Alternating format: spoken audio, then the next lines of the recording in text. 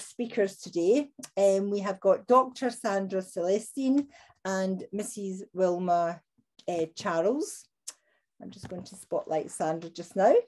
And both of them are going to be sharing their screens and their presentation on horticultural healing at the University of the West Indies, St. Augustine campus. Now, first of all, Dr. Sandra Celestine received her PhD from New York University. Her clinical training as a child and adolescent therapist has supported her professional interest in working with at-risk youth. As a former lecturer in the Faculty of Social Sciences and current portfolio as a counsellor and coordinator for the Health and Wellness Programme at the University of the West Indies in the Health Services Unit, Dr. Celestine works collaboratively with students, faculty, staff and community organisations to support the growth and development of students and the wider campus community.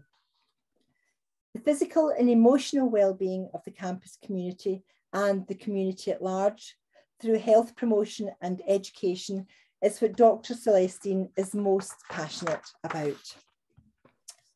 I'm just going to let's spotlight Wilma now for everyone to see. Mrs. Wilma Charles graduated from the Trinidad and Tobago Catholic Women's Teachers Training College in 1972. She later attained certification as a physical education teacher and taught that subject at secondary schools in Trinidad, where she initiated many sports competitions. A keen sportswoman, Wilma played netball and field hockey in National League and tennis at club level. She retired from the teaching service in 1996. Wilma is the founding president of the Eastern Horticultural Club and co-founder of the Therapeutic Healing Garden at the University of the West Indies. Her interest in horticulture and floral arranging led to her becoming a member of the Floral Arranging Group of the Horticultural Society of Trinidad and Tobago and a member of the executive of that society. Now, she has a huge number of hobbies, and I'm sure she'll be brilliant at every single one of them. International travel, sports, gardening, floral arranging, cooking, reading, crossword puzzles, word games, handicraft, and she still finds time for some media contributions on horticultural issues.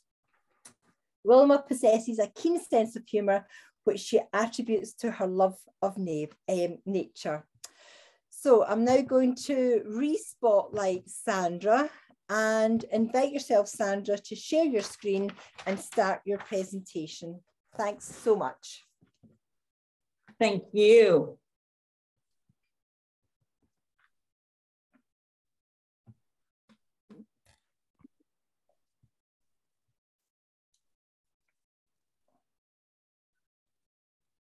No. Can you see your share screen button? Here we go. Excellent. Wonderful. Okay. I want to say greetings to my international colleagues.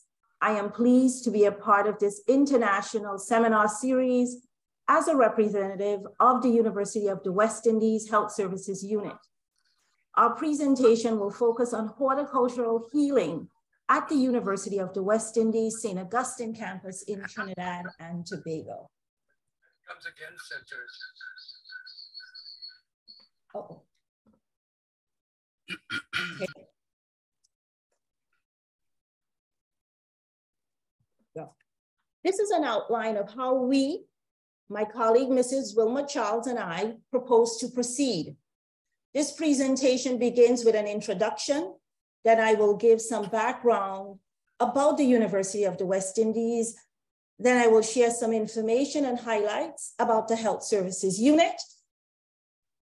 And also we'll just talk about some of the key elements in growing the HSU Healing Garden. And then Mrs. Charles and I will share some concluding remarks.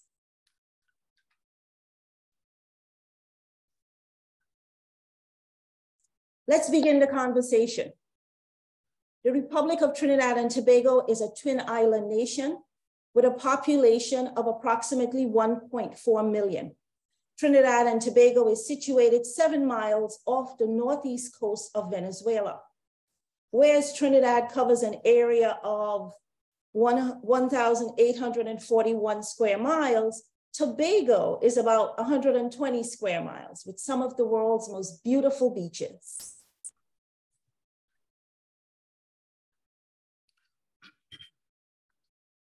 The UWI is a regional university with 4 campuses located in Mona, Jamaica, St. Augustine, Trinidad and Tobago, Cave Hill, Barbados, the 5-Island campus located in Antigua and Barbuda. In addition, the university operates an open campus with programs in each of the 17 island states. The University of the West Indies in St. Augustine offers undergraduate and postgraduate degree options in food and agriculture, engineering, medical sciences, humanities and education, as well as science and technology. In 1960, the Imperial College of Tropical Agriculture in St. Augustine became the second campus of the University College of the West Indies, an external college of London University. Then in 1962, the University College of the West Indies became a university in its own right, the University of the West Indies. Of special mention is the building featured on this slide, which is one of the oldest buildings on campus. This is the old administration building of the Imperial College of Tropical Agriculture. This is one of many historical buildings on campus. This slide highlights the evolution of the UWI from its inception in 1948 with 1 campus in Mona, Jamaica, to now 1 university with 5 campuses with a regional presence in over 17 countries.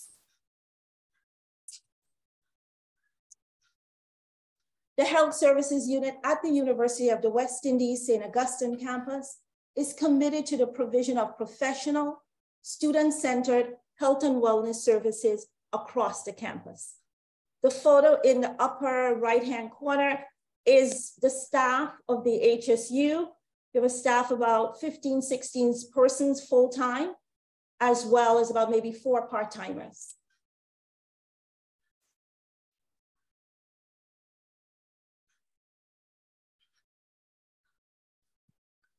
The Health Services Unit is an ambulatory health facility which provides a range of primary care services.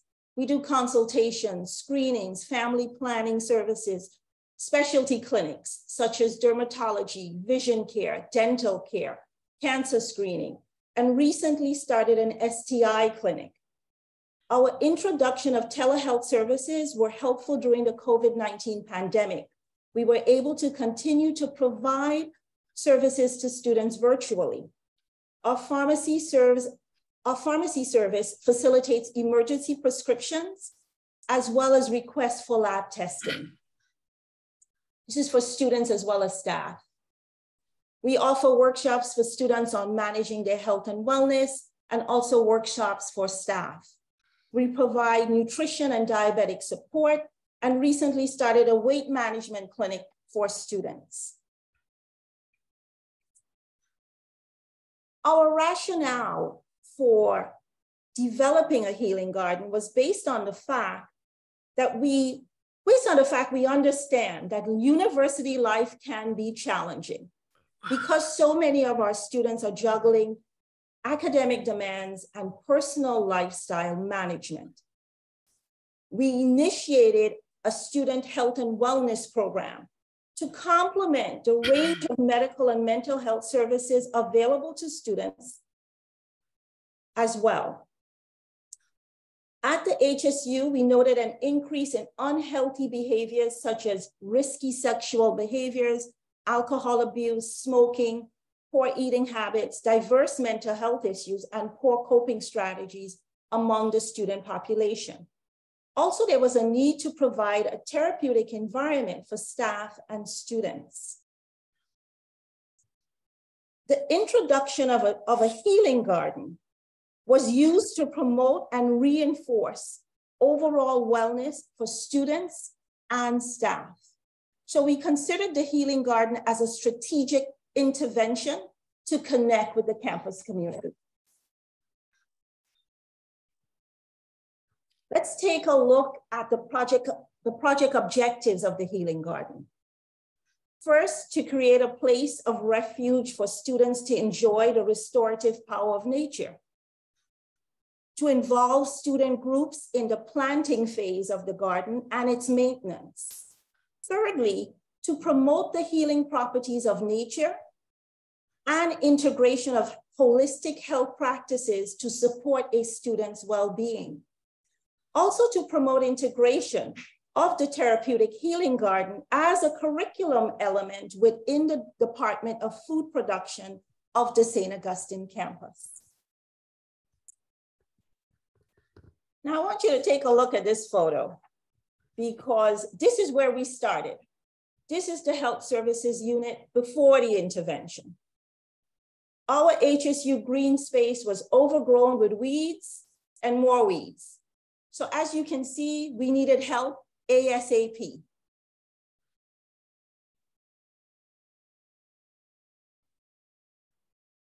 We reached out to the Eastern Horticultural Club for assistance and guidance with design and development.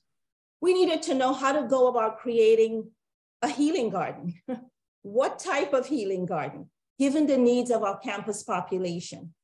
We needed assistance with sourcing donations of plants. We needed to identify potential stakeholders. We also needed assistance with creating a water feature element and with maintenance support for the garden.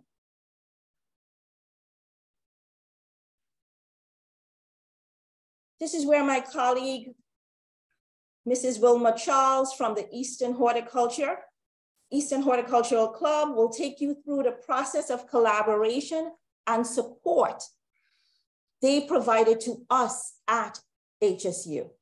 Mrs. Charles. Thank you, Sandra. I will begin now with a brief history of the Eastern Horticultural Club, taking you through from the beginning right through to the journey of where we are today. The Eastern Horticultural Club was formed in 2010 through the efforts of 9 women and 1 man. At that time, there was only one horticultural club in Trinidad and Tobago, Horticultural Society of Trinidad and Tobago, also called HSTT. It was located in the capital city of Port of Spain. The 10 of us believed then that there was a need to have a club located in the eastern part of our country because of the population shift to that area and the increasing traffic difficulty to attend the HSTT meetings in Port of Spain. Thus was the Eastern Horticultural Club born. First, our meetings were held at my home and the secretary's home in St. Augustine. It was a struggle to increase the membership in those early days, but we persevered and decided to participate in a local festival named the Mango Festival, featuring all things made from the mango fruit. After exhibiting there, our membership increased so dramatically that we decided to host a flower show. This first show was held at the Sozata Steel Orchestra facility, or Panyard as we call it. This modest facility is also located in St. Augustine. We found the Panyard to be the ideal location to begin our journey into the horticultural world because of the similarity of the struggle of the steel pan, which was invented in Trinidad and Tobago, to be recognized as a unique world-class instrument, and the struggle of the Eastern Horticultural Club to become a horticultural club of merit. After that historic opening in 2010, our club grew to such proportions that the present membership is over 100. We also formed a sister club relationship with the Elgrove Garden Club of California, USA, as their ideals were similar to ours. And I might add that one of their community projects is a rose garden called the Lichtenberger rose garden, and in that garden, fragrant blooms provide therapy to all the visitors, just like our healing garden does to the students and visitors on campus. We were happy to welcome some of the Algrove Garden Club members when they visited us for our plant show in 2016. We have successfully organized a flower show every year since 2010, with an average attendance in excess of 1,000 persons. Our proceeds go to charitable causes. Our displays are local horticultural and agricultural fora, feature material from our members' gardens, and upcycled matter. Sandra, would you like to show one of the slides? Yeah. Of our flower show? And here in this slide, you can see one of our members in the green polo shirt, which is our club's polo shirt. And this was at one of the sales we had at a mall in the area, in the St. Augustine area. So that's Jenny, one of our members, with her plants on sale. And Sandra, if you can go to the next slide, please. And here you can see some of our participants and some of our members at one of our flower shows. In the right corner, I want you to pay particular attention to this gentleman with the purple shirt, the lilac shirt with the pots, because I'm going to be speaking about his contribution in a short while. So we usually would have our flower shows at secondary schools because they had the grounds as well as the facility to encourage large shows. So our shows have always been at, apart from the Panyard and once at a mall, we have always had it at secondary schools. Next slide, Sandra, please. Okay, so the other notable achievements of the club were in creating a kitchen garden for a young woman who was afflicted with the AIDS virus. Beautification of the garden in 2 schools, and also being invited to participate in the Beijing Expo 2019. So those are some of our notable achievements. And that, that creating of a kitchen garden for the young woman, she has since passed on. And, but we continue to assist people who are in need. With respect to the Beijing Expo 2019, one of our members, Joan Hampton, she attended this expo and participated. Our aim has always been to be a service organization that promoted an awareness and love for plants and gardening, while restoring, improving, and protecting the quality of the environment. So when Dr. Celestine approached the club for assistance to start the healing garden, we knew that we had to help in this worthy cause. I, together with one of our male members, Herman Udenberg, now deceased, and who I call my man Friday, he was a very experienced horticulturist and a stalwart to me and the club.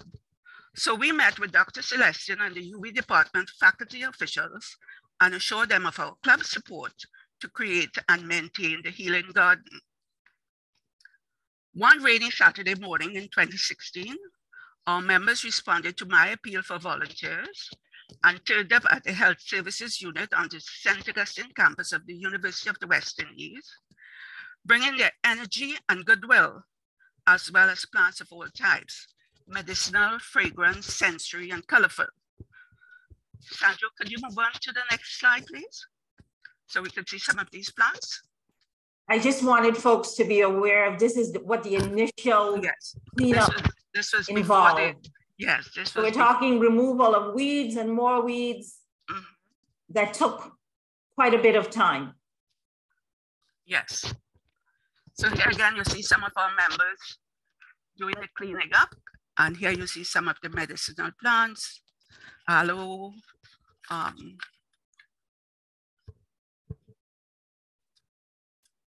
sensory plants, colorful plants.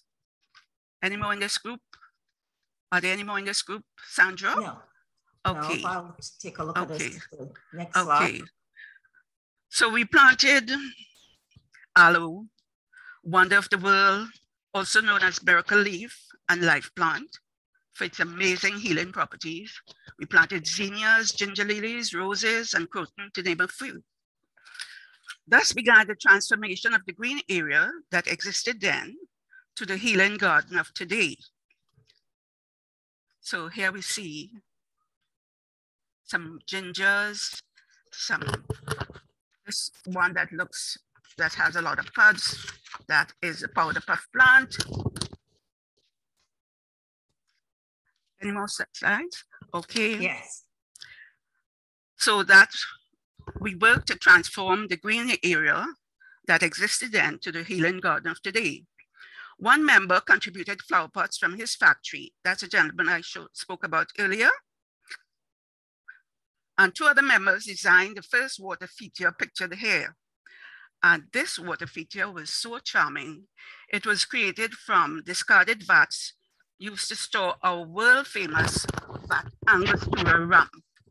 So here you can see, this is Estime and I can't remember her name right now, but they worked together on this first water feature. And of course, most of you would have heard about our Angostura rum.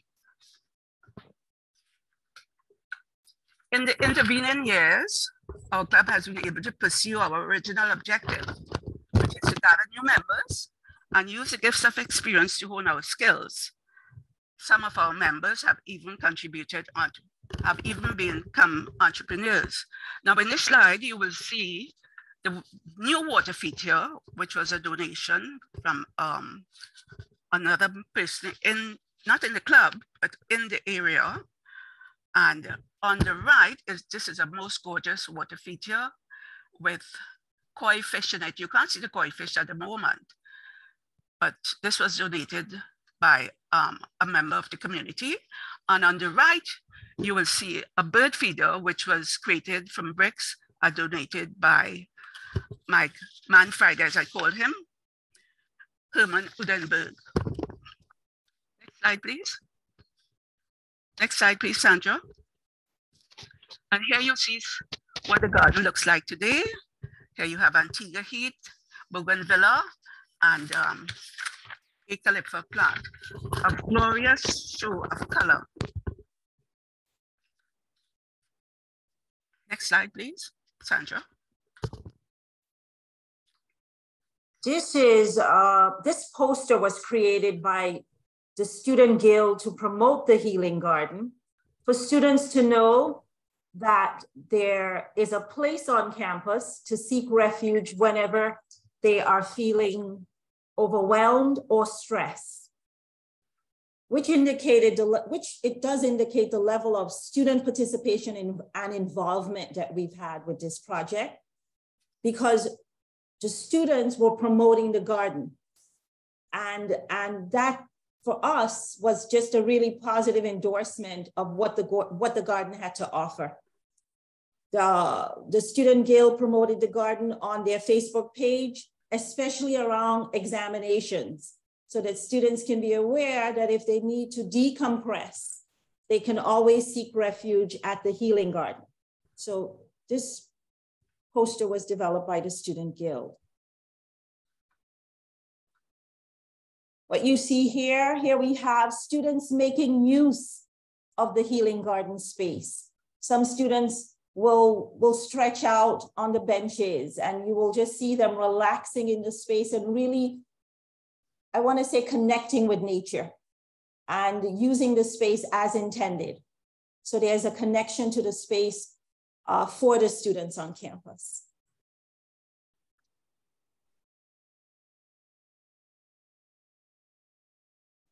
In terms of the benefits of the healing garden, anecdotal evidence from students visiting the healing garden at the HSU across disciplines yielded these remarks. I never knew all these plants before. I found the garden to be organized and well laid out. This is from a student from the engineering faculty. I love the pond because the new water feature has a pond, and a lot of students enjoy just visiting the pond, which is great. It means accessing the space. and accessing hopefully the space in a way that they make a positive connection between the space and the services that we provide at the health services unit. One student commented that it's a good place to relax. I stretch out on the bench before going to the library or lecture. The garden is described by another student, a medical sciences student, as a joyful garden. It feels good to walk around, to have lunch, to chill out with friends at the garden.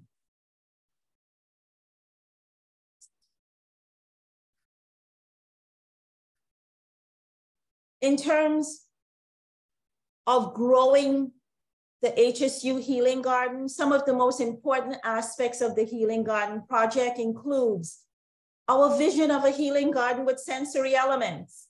So we specifically had sensory elements as well as an assortment of herbs, of medicinal plants, ornamental flowers. I mean, it was just, again, based on our campus needs and the student population. Recognition of the importance of the health and wellness needs of the student population. Horticultural expertise of the leadership of the Eastern Horticultural Club. Partnership with community organizations such as the Eastern Horticultural Club, as well as sponsors that have donated, stakeholders and that have donated garden elements, because all aspects, all of the elements in the garden were donated. Engagement and participation of the students and their representatives in creating the healing garden, as well as program promotion.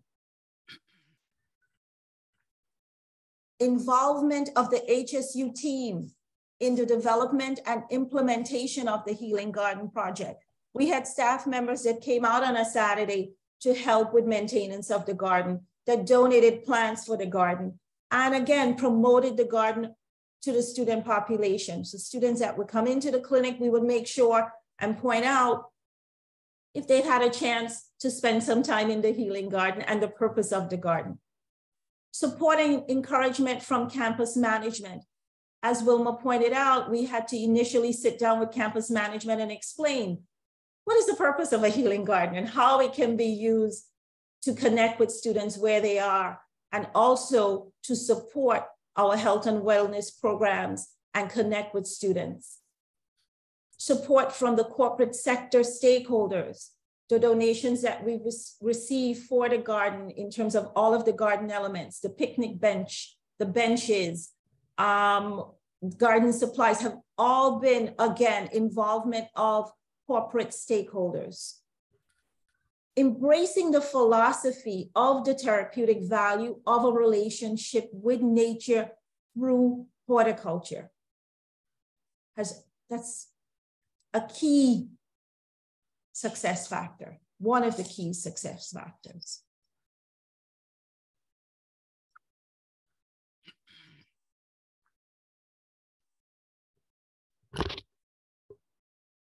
Now I'll ask my colleague, Wilma, to share her concluding remarks. If there's anything else you'd like to add? Thank you, Sandra. I would just like to say that it is the intention of the Eastern Horticultural Club to continue to support the efforts of Dr. Sandra Celestian, that's you, Sandra, at the UWI, in fulfillment of one of our original objectives, that of promoting healing and wellness to everyone. Thank you, Sandra. Thank you, everyone. First, a vote of thanks to Mrs. Wilma Charles, who mobilized her organization, the Eastern Horticultural Club, to provide consultancy guidance and hands-on support. You're very welcome. What are the next steps? We are planning a formal evaluation of the project. However, we are confident the project will continue, the program will continue, will be continued, and we will work to increase student involvement and volunteers to maintain the garden. Also, to follow up the curriculum development in the food production department and all relevant departments, such as social work, education and humanities, psychology, and medical sciences. So I want to thank you again for your invitation to be a part of this seminar series. And we look forward to your comments and your questions and feedback. Thank you very much.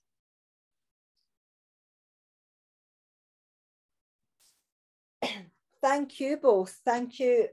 The presentation was fabulous. Thank you both so very much. From the very beginning, I was taken by your story, as I'm so used to learning of projects that have evolved, but your project was an intentional, strategic intervention. So I was really taken by that and how it all unfolded. So I'm sure your presentation will have sparked lots of thinking, comments and questions. So I'm going to hand over to Jenny now to manage the Q&A session. Jenny, thank you. Thanks very much, Joan. I wonder, that's lovely, if you'd stop sharing, and that's fantastic. We'll be able to see you both. I just to say, if anybody wants to put themselves to a speaker view, that probably gives you the best audio and visual interaction with us at the moment. So lovely. We have a question here from Fiona, and I'm going to read it out in its entirety. It's quite long, but it's a very interesting one. And it's about the interaction between the health Services unit clinic and so that the impetus from the garden came from inside the campus health centre, requesting help in horticulture to create a therapeutic service. And more commonly in the UK, we find that it's gardeners trying to convince the health professionals about the benefits of gardening. We find it's the other way around. So, but the Eastern Horticultural Club seems to attract these requests. So what do you think the reason is for that? Well, I think Mrs. Charles Wilmer can speak to that, because I think the Eastern Horticultural Club is very well known in the community, and their service to the community is also very well known in terms of being available, sharing their expertise. And that was certainly one of the reasons that we connected and we reached out, the HSU reached out to the Eastern Horticultural Club for assistance. We had to go to the experts, and they are considered the experts in the community. So I think the reputation of the Eastern Horticultural Club is really, it speaks to the membership, it speaks to their involvement in the community, and it speaks also to their availability. So they are an access point that has been so responsive. We reached out to the Eastern Horticultural Club and they immediately responded, and they wanted to know how could the membership be of assistance. So I think for us, starting at ground zero, and we were clueless in terms of how to get this garden launched, how to go about this. The Eastern Horticultural Club stepped in and provided us with supportive guidance, helped us to identify the type of garden that would be most appropriate given the needs that we've identified. So definitely it was a collaboration, but I think for the collaboration to happen, we had to know where to go. So, we knew that the Eastern Horticultural Club and its membership was the place to go. That's great. And maybe can I ask the question, what made you decide to have a garden from the health perspective side? What sparked that idea initially? Do you know? Initially on two levels. One, we were trying to find a way to promote health and wellness across the campus because we had recently initiated a health and wellness program as part of, as an expansion of services out of the medical clinic. Yeah. We were trying to find a way to really address health and wellness in a user-friendly way. And based on my background, working at New York Hospital that had a healing garden, and a healing garden was used by clinicians to work with patients that had life-threatening illnesses, I felt, why not incorporate that aspect here at HSU? And it would be a way to promote health and wellness. It would be a way for us to connect with students. It would be a way to introduce the healing properties of nature. And we felt it was a win-win along those lines. So yes, I understand the question as to the motivation. Yeah. Thank you, Sandra. Fiona, does that fully answer your question, or do you have anything else you'd like to add? I was going to add something, but Sandra just covered her, because someone in the health centre had to have identified gardening as being good. So she covered that side of it. Thank you. And I think you were at the hospital where we had a speaker from the New York Hospital in last year's seminar. Wonderful. So it all connects up. Thank you so much. Yes. Yes. Thank you, Sandra. Now, here's a question about some research aspects. It says, have you done any actual neurological studies pointing to the lowering of stress or better exam performance as a result of using the garden? As it would seem that those medical and psychological faculties might be interested in, this kind of data. Totally agree. It's a work in progress. That in terms of the data collection and moving beyond just the anecdotal evidence, but actually to have an instrument that would allow us to collect data to show the benefits for the student population at UWI. So yes, that is definitely part of the next steps forward. So yes. Great. Thank you. That question was from Vicky. Thank you, Vicky. If anyone would like to ask a question at the moment, please put up your hand. You can use the reactions buttons or pop it into the chat, and I'll be able to capture it there. So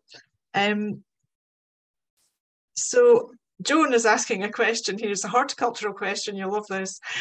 So perhaps this is one for Wilma.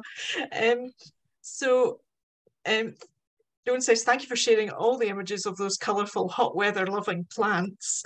Here in Scotland, we do our best to grow non-native plants. And do you grow any tricky non-native plants? Yes, we do. We do. Some people have tried to grow like the bird of paradise plant and have been successfully doing so. And there are people who have wonderful greenhouses and gardens, and they're really into plants. So when you come, you will see, you will be able to visit them and see for yourselves. Roses, however, some people have had some measure of success with roses, but roses are very difficult to grow here, I find. Okay. But some people have had, as I said, some success, but not as glorious as you would find the roses in Europe, England, London. Okay. You grow roses in Scotland, I imagine, too. We do. Yes. Yes, we do. Yeah. I must say, the first time I went to England, to London, and I saw the roses, I was stunned. They were big as, some of them were as big as a saucer. Bigger, and I said, my God, what a beautiful sight. Beautiful. That's right. I was intrigued by your what you refer to as a flower show, your flower shows. Yes. And you showed a slide of you selling plants, Yes. So do you have people, and is that a way of sharing horticulture in general throughout your community? Yes. Rather than just plants? Because I think of a flower show as somewhere where there's lots of flower arrangements. It's yes. all cut yes. flowers and flower arrangements. This is wider. Yeah. Yes, we do have a lot of attractions. We have demonstrations. We have displays. We have activities for children. Sure. We have members selling plants as well as non-members. Yes. So there's a wide range of activities for everyone, but we try to concentrate on the floral aspect of it. Lots of plants and stuff like that. Well, they certainly look beautiful and in flower, so that's awesome. That's lovely. A question now, another question from Fiona. Do you think therapeutic gardening is widely accepted in Trinidad and Tobago by the general population and among health professionals? Sandra, that's for you.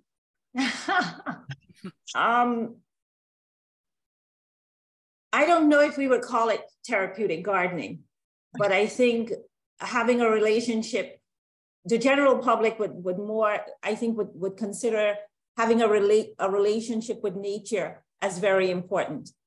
And as we know, we would call that therapeutic gardening. But spending time outdoors, hiking, spending time connecting with nature, those are certainly activities that the general population engages in on a regular basis. It's very much a part of our landscape. In terms of therapeutic gardening in a more structured way, I think what we've done here at HSU is actually maybe very unique along those lines. And hopefully we can chart a way forward by providing assistance to others in terms of how it was done and the benefits of having a therapeutic garden and horticultural therapy. So that's certainly part of our vision moving forward and part of the next steps forward. Next steps, yeah. So this is another question possibly relating to next steps. Julia is asking, students with disabilities, how can they benefit? Is there a disability liaison office involved with your garden? Yes, there is. And prior to the onset of the COVID-19 pandemic, we had connected with the Office of Student Disabilities to figure out how can we enhance and expand some of the garden features to make it more accessible for students with disabilities. So that's definitely, again, the next steps forward. And now students have returned to campus as of September of 22. It is now something we can move forward with in terms of developing and identifying stakeholders that can help us make that happen. So yes. Yes, that's in the pipeline. That's interesting. I wondered if I could ask a question about how you assessed what your students needed, what they wanted from a garden. Did they know they wanted a garden? How did you find out about that? They described it as a space where they can relax and where they can feel free. Okay. They wanted an open space that they felt they could relax, and we then embellished on that. Okay. We felt it would fit in nicely with the whole focus on health and wellness as part of the new program that we started at HSU. Sure. And did you do a sort of a survey, or how did you actually do that? Yes, we did. Yes, we did. Yeah. Once we had formalized exactly the type of garden, we then wanted feedback from students in terms of some of the sensory elements that they perceived as part of a sensory garden, as part of a healing garden. So we very much wanted to see if there were some preconceptions of what that garden would be like. Sure. So yes. Yeah. Great. Oh, great. Thank you. It's really interesting to find out how you do these kind of things. That's great. Yeah.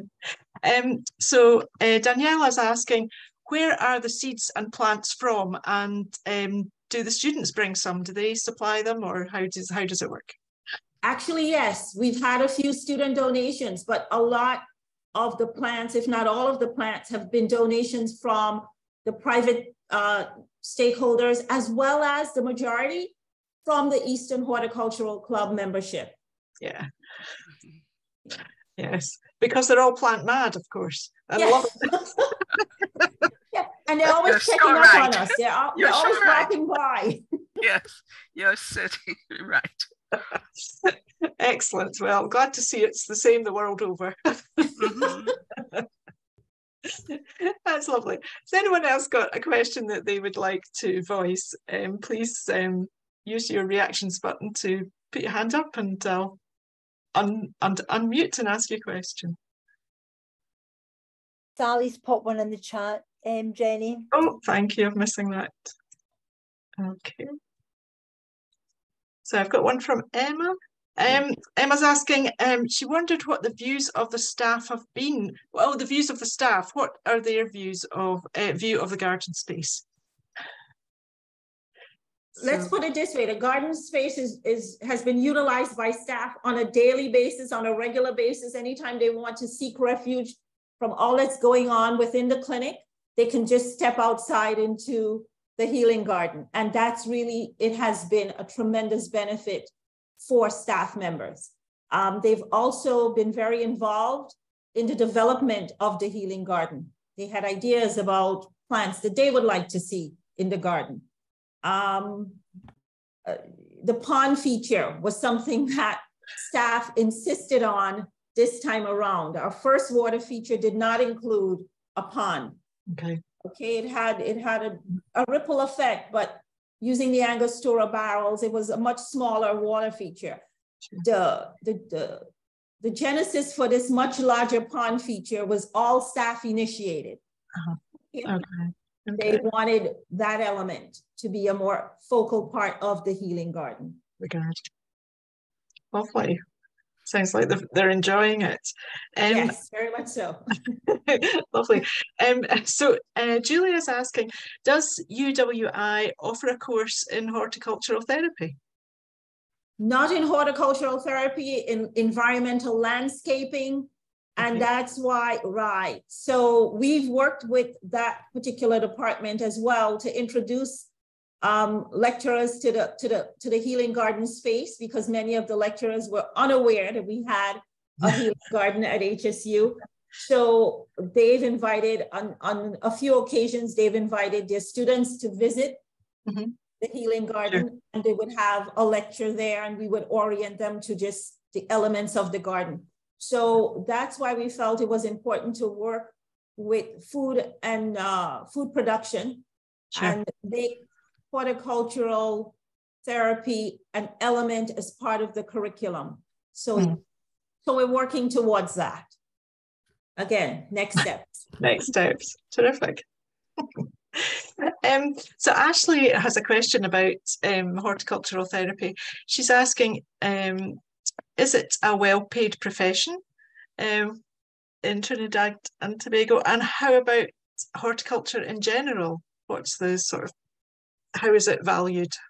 Mrs. Wilma, how would you respond to horticulture in general? And how? Yes, I think we have landscapers, but go ahead. Yes, I think horticulture in general is a growing industry. Everybody seems to want to get into it. So it must mean that there is a benefit besides the therapeutic benefit. It also means there's a monetary benefit to it. So we have quite a few large landscape structures. Well, I should say structures. People who are into gardening and selling plants and stuff like that. We have a lot of people who are doing it from their homes. And I would say horticulture is on the rise in Trinidad and Tobago. Thank you. Thank you. That's lovely. And thank you both. Thank you to Sandra for your answers and that's from Julia. And thank you very much. Thank you. If there are no further questions, I don't think I've missed any, have I? Please shout out if I have. I will hand you back to Joan. Okay. Thank you, Jenny. If anyone does have any questions that you don't want to ask here, please email them into Trellis and we will forward them on to Sandra and Wilma for you. But I'm going to just pick up, Sally does have a question. I think it's a good question to wind up the session with. If you had a wish list for the garden, pick one thing that you would like to include in it to improve the benefit. Oh, interesting question. Sorry. If I had a wish list, I would have an extensive wish list for the garden. We do have an extensive wish list for the garden. I think we're looking at how we can expand the garden elements, and whether it's by creating access for students with disabilities, and really to find a way that the benefits of the garden can be enjoyed by all members of the campus community and the wider community. Okay, that's a lovely thing to ask for. for everybody to benefit from. Thank you very much, everybody, for your comments and questions. Thank you, Jenny. But thank you, Dr. Celestine and Mrs. Charles. Thank you so much for your presentation. Thank you. So interesting. If everybody would like to